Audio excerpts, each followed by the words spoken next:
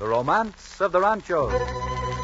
San Gabriel, 1771. Mission San Gabriel founded. San Gabriel, 1781. Settlers moved to San Gabriel Mission. San Gabriel, 1821. Christmas celebrated at completed mission.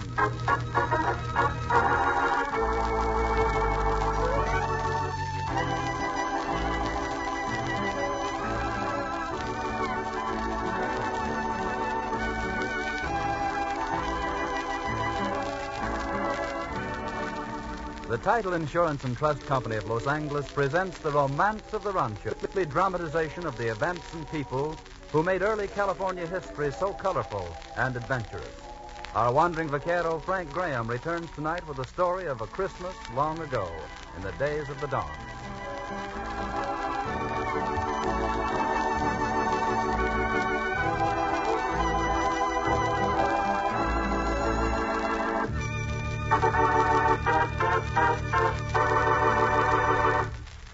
The most reassuring factor in this high-speed, hectic, and just now very troubled world is the permanence of most of the really important good things of life. The permanence, for example, of Christianity and Christmas, the durability of character and the primary virtues, the fact that right somehow continues to triumph, and that man's progress, however temporarily set back, in the long run is always forward and upward. History proves these statements, and here in Southern California, it is comforting to look back and see the hardships and trials that have been surmounted, the battles that have been won against great odds, the defeats that have been suffered, and later retrieved by those who have gone before us.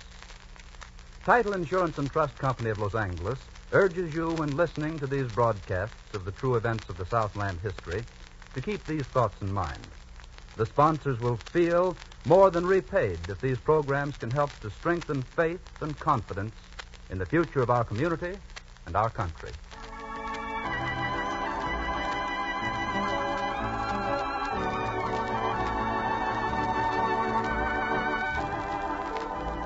And here is our wandering vaquero, Frank Graham, to tell us the story. Buenas noches, señoras y señores. Tonight we're going to tell you the true story of the founding of one of the greatest civilizing influences in the history of our section of Southern California, the Mission San Gabriel, and the story of Pedro, the Indian, which is purely fictional, illustrating how Christmas might have been celebrated there a great many years ago. I'm sure that you will find it a story filled with the romance of the Ranchos.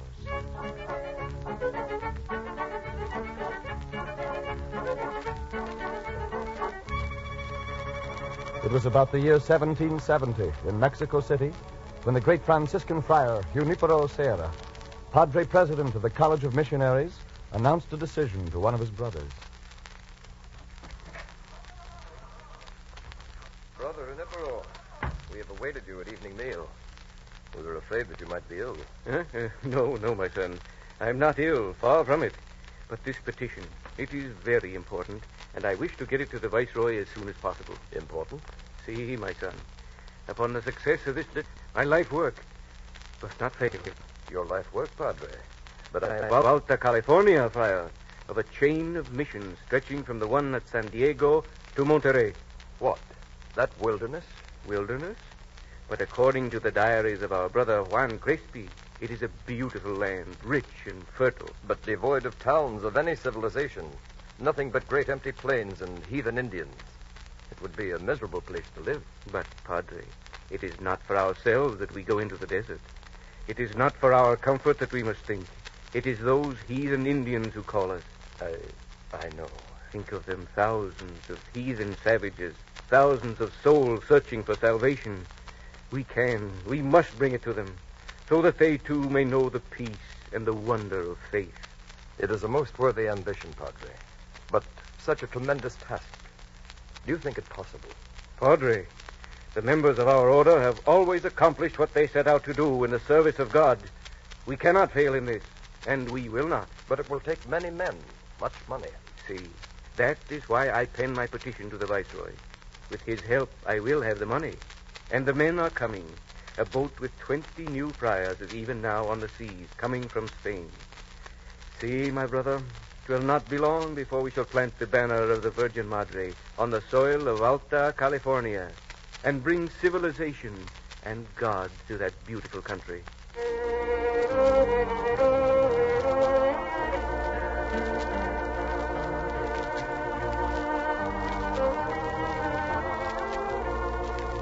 Junipero Serra's great dream of a chain of missions stretching the length of California was to be realized. The Viceroy authorized the construction of the first 5, and plans were started. And so it was that early in September of 1771, 2 padres, Pedro Benito Gambon and Angel Somera, arrived with their founding party at what had been chosen as a suitable site for the 4th in the series of California missions. Close by the banks of what is now the river San Gabriel, they camped. Put more brush against the side here, Sergeant. Say, Padre, we will have it finished very soon.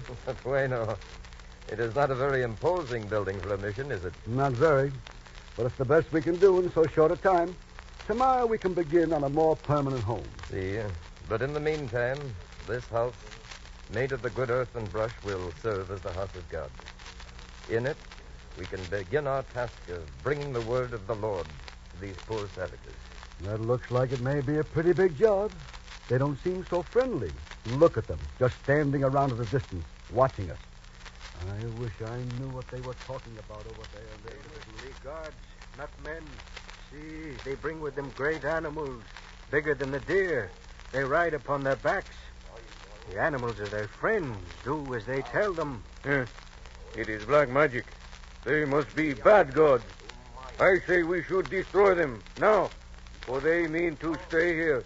They build house of brush. But they do not look fearsome. Perhaps they are good spirits, come to help us. No, the crow has spoken truly. These strange men with their animals must be destroyed. Why not approach and speak to them? Learn why they come. No. Listen. The gods of the mountain are wrathful. They shake the earth. It is an omen. Those strangers bring disaster. The gods... Padre, the earthquake. It will be over in a moment, Sergeant. Have no fear. You see, it fades away even now. Padre, I don't like this. My son, there is nothing to fear. It can do us no harm. See? It has not even disarranged a twig of our house. But maybe the next one. Come. Let us kneel down and thank the Lord for our safe journey. May he shower his blessings on this venture which we here found. The Misson San Gabriel Archangel. Come pray with me, my brothers.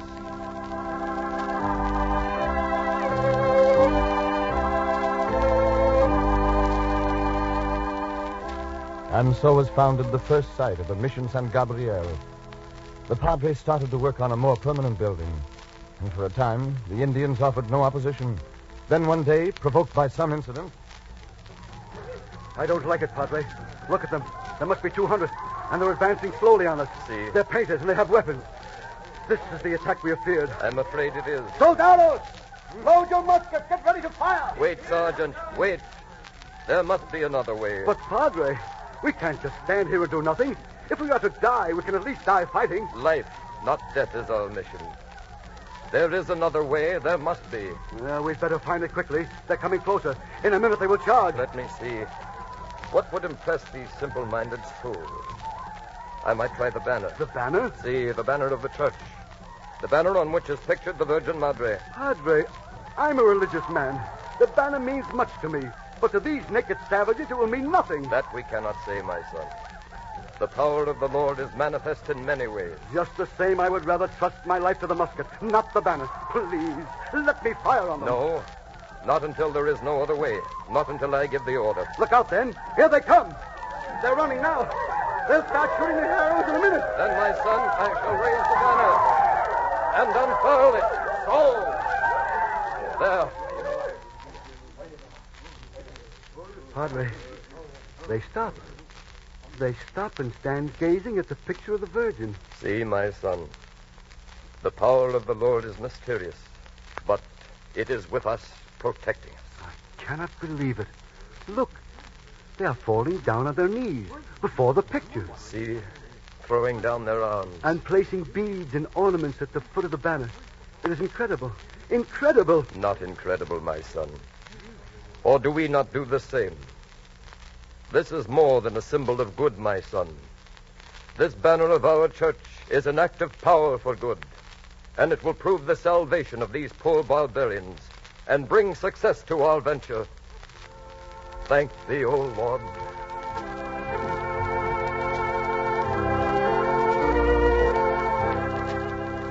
Charmed by the lovely picture of the Virgin Mary, the Indians were subdued more easily than by force.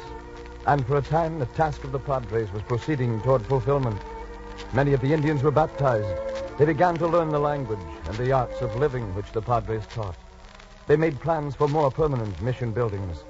But when the winter rains came, it became apparent that a new site would have to be found. Padre, the water was coming up fast.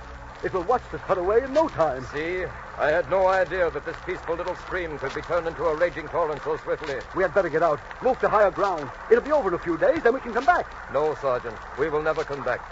For it will be the same every year. No, we must look for a new site for the mission. You mean all the plans we have made, these huts, all is to be abandoned? See, it will be better so. Madre de Dios. Months of work.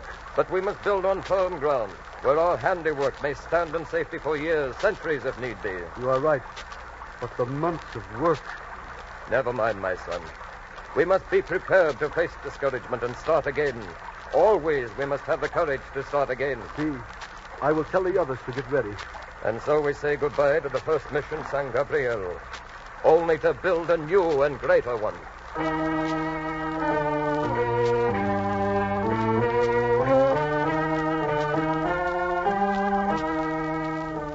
And they did build a new and greater mission, San Gabriel, upon the present site. First a small house in which the Padres kept their uncomfortable quarters. Then the great church was started. Around it clustered the homes of the Indian neophytes, and later the Spanish settlers who came from Mexico. Laboriously the work was carried on, and slowly the great mission took shape. Then, one day in 1797... Ah, Padre. Buenos dias. How is the work proceeding today, Sergeant? Very badly, Padre. I don't know what is wrong. Only this handful of the workmen have appeared. The rest I cannot find. I know they will be late. They're holding an election today. An election? See, for alcalde of the mission. Padre, what does this mean? It means the Governor Navy has had his way. He claims that we were not meant to have jurisdiction over the Indians, that they must govern themselves. Yeah, but it is well known that they are not able to govern themselves. Only a few years ago, they were naked savages. I know, but the governor has had his way, and today they hold their first election. Padre, I don't like it. It'll mean trouble. Already they are too unruly. See? Oh, here come some of them now. Election must be over. Yeah. Well, they'd better watch out. I won't stand for any of... Padre Pedro, buenos dias. Buenos dias, my son. You're finished? See, now can go to work. Building hut for beautiful lady in picture. A beautiful lady. You remember the beautiful lady's picture on the banner, Sergeant? Oh, see.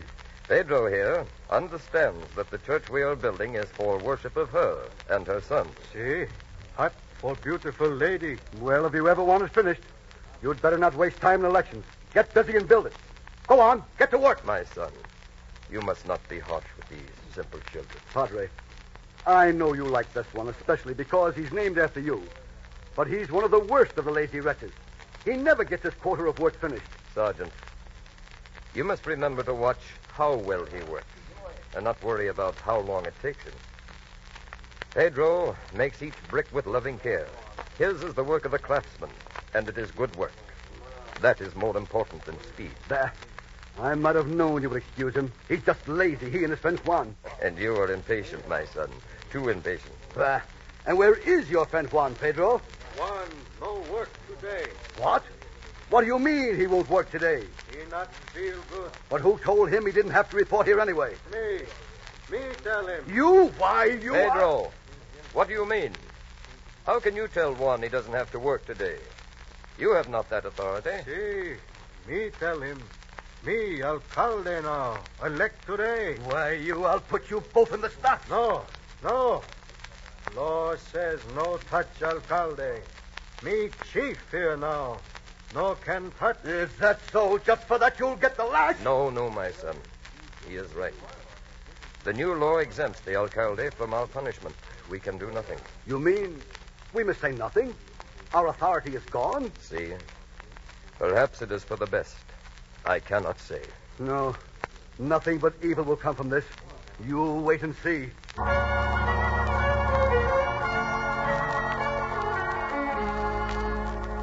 And the effects of Governor Navy's new law was to bring evil to the mission.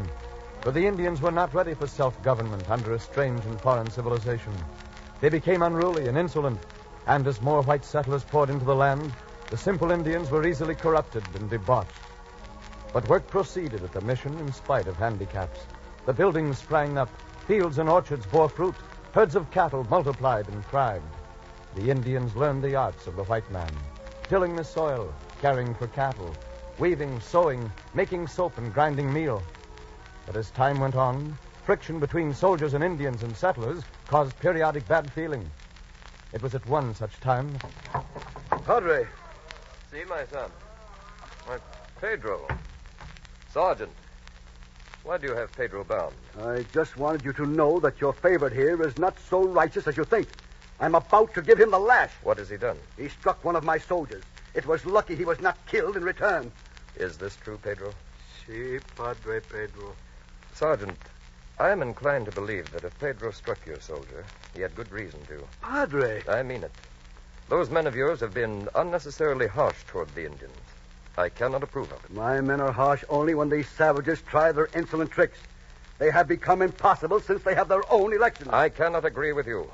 And I am not pleased by this action of yours. That can't be helped, Padre. He gets the lash, nevertheless. No. Sergeant, I ask you not to do this. The Christmas celebration is not far off. In the spirit of that great anniversary, let him go. He must be punished, Padre, or soon we will have no authority at all. No. Me go away. Out here! Pedro. Stop, you heathen! Come back here! Pedro, come back! Don't run away! Come back!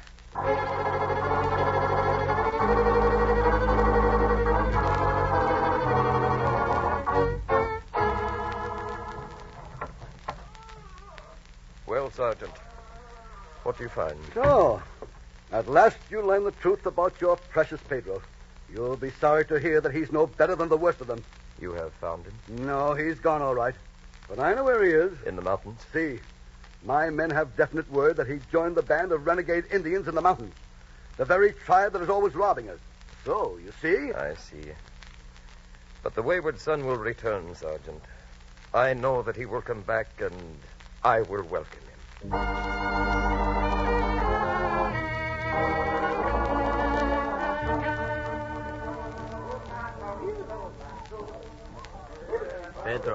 Pedro. Si. Why you sad? Sit, stare at fire like dead man.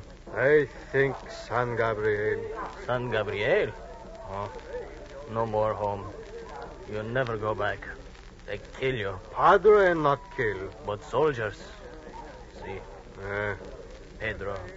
Pedro, you feel better when you ride with us out on raid. Oh, that good. You no feel good just sitting at campfire staring.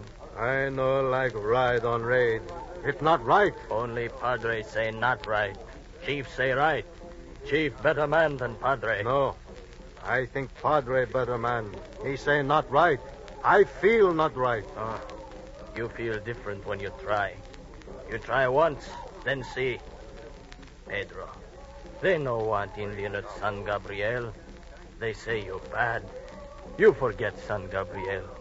Can never go back. You bad Indian now.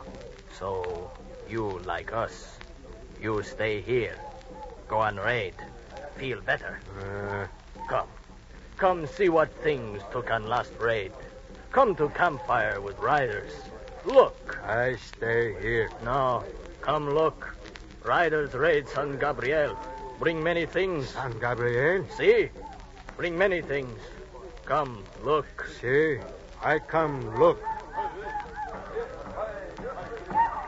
Pedro, here things. Look, much food, sticks of gold. What's that? That picture paint on skin. Unroll, see picture. One. That picture of beautiful lady. See? From church, San Gabriel. See? That beautiful lady build hut for. See? Riders take at San Gabriel. Bring here. No, cannot take. Must take back San Gabriel. Pedro, you loco. Keep here. Maybe make blanket. No, beautiful lady, take back San Gabriel. Must take. Padre say she great lady. Must be in great hut. Me take back. Chief want you no take. See, me take. Pedro, chief no like. Kill you. Me take San Gabriel. Give. No, stop.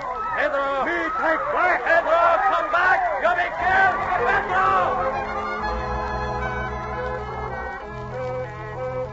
Down from the mountains ran a solitary Indian. Behind him came his vengeful brothers. Toward the mission of San Gabriel he ran. Toward the little settlement where even then the Padre prayed. Our Father in heaven, on this great night, bless these children of yours. Keep them safe and happy, and bring them the peace and goodwill you promised for us all. And for the wayward, bring them back to the fold for this great celebration, this Christmas Eve. It was Christmas Eve at San Gabriel, and the Indians joined in celebration with the white settlers. Great was the rejoicing, for after attending Mass at the church, the whole population reveled in games and dancing. The favorite sport of the children and grown-ups alike was to join in performing the pastores, or pastoral play, in which the players went from door to door, acting out the story of the nativity for each family at home. The children followed along with their own version, replete with the devil chasing the poor travelers. The performers, young and old, were then invited inside for refreshment.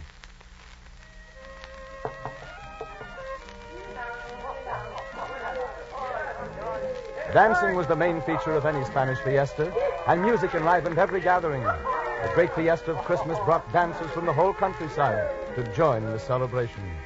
Beautiful clothes, dark-eyed maidens with flashing eyes, gay caballeros, all made the great hall a rainbow of merry color. And in another part of the settlement, another party gathered for a game to celebrate Christmas Eve. A great pile of candy and nuts was tied into a sack and hung from the rafter. Then, one by one, the young men, blindfolded, swung at it with a stick. It was a Christmas version of Blind Man's Bluff called a piñata, and great fun for everybody. Swing again, mi amigo. You will never hit it. Come on, one. I'm hungry. Hit it. He hit it. Scramble, there it is. Once the bag was struck, its contents were spilled out upon the floor, and a mad scramble took place for a share of the tasty particles. Hey, what's the matter? Why does everyone suddenly stop? Look, senor. It's the Indian Pedro. Madre de Dios, covered with blood. Look out, catch him. Pedro, what is the matter? What has happened? Take to Padre. Senor, he's hurt. He looks... Hurry to Padre. See, right away, Pedro. Make way there. Make way. Come, make way there.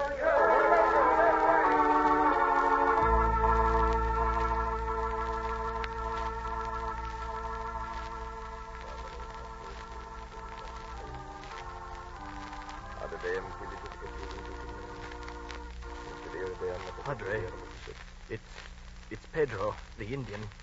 Pedro, my son. Here, place him here on the carpet. See, he looks badly hurt, Padre. Blood, let me see. No, thank goodness. I don't think it's as serious as it looks. He's probably suffering more from exhaustion than from the blows.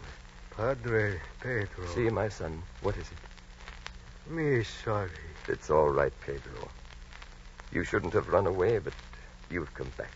Must come. Bring beautiful lady. Beautiful lady. What?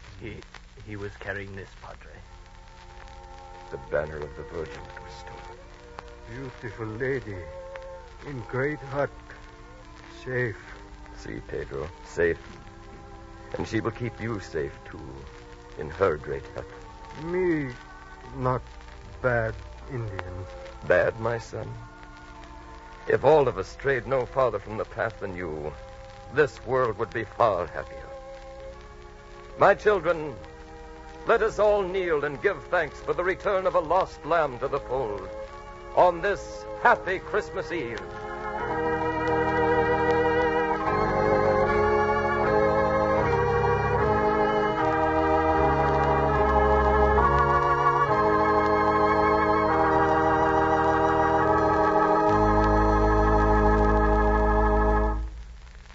Tomorrow is Christmas. To all of us, Christmas is and will remain, even through the most difficult times ahead, a day of reverent celebration, an occasion for the expression of sincere goodwill toward our families, friends, and fellow citizens. In the spirit of the season, each member of the entire Title Insurance and Trust Company organization joins tonight with his fellows in extending to you the best wishes for a Merry Christmas. As a personal expression of this wish, the Title Insurance and Trust Company's Men's Chorus, a group of 24 employees of the company, under the direction of Charles Monroe, presents a Christmas carol, Joy to the World. Ladies and gentlemen, by transcription, the Men's Chorus of the Title Insurance and Trust Company of Los Angeles.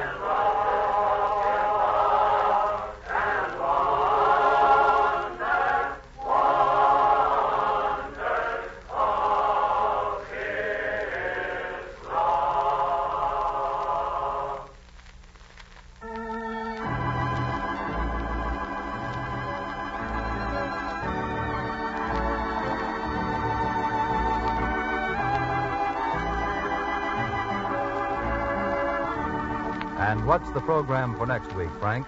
Next week, we recreate something of the fascinating story of the Rancho Buenos Aires, the land on which the truly modern cities of Westwood Village and Westwood Hills and the campus of UCLA stand. Be sure to hear it. And now, this is your wandering vaquero, Frank Graham, saying, Feliz Pascua, Merry Christmas to each and every one of you. And until next week, hasta la vista, señoras y señores.